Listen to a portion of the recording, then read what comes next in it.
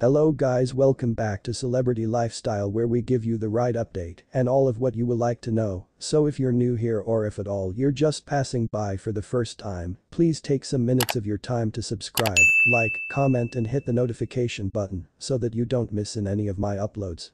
Will Smith drops bombshell after Chris Rock slap.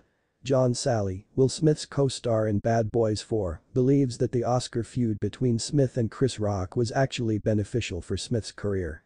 Sally suggested that the incident provided Smith with newfound freedom and opportunities.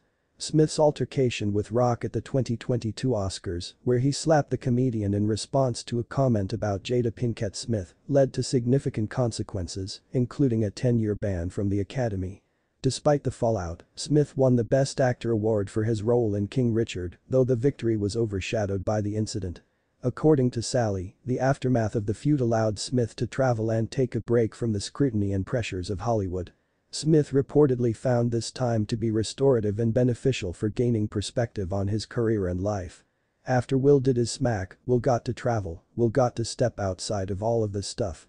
When he's back, he said, best rest he's ever gotten, best time he got to sit back and look at things, said the former player. Despite the controversy and potential damage to his public image, Smith continued working, and he is set to star in the upcoming Bad Boys 4 film.